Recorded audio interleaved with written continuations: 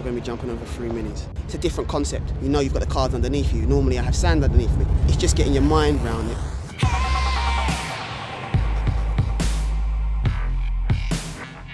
Very impressive feat of athletic ability. 3 minis were cleared in both of his attempts. Distance that is world class. Very impressive, kind of control, discipline, everything that an athlete is taught. But there's still an element of, oh, he's still got to do it. And I think that's what sport's all about.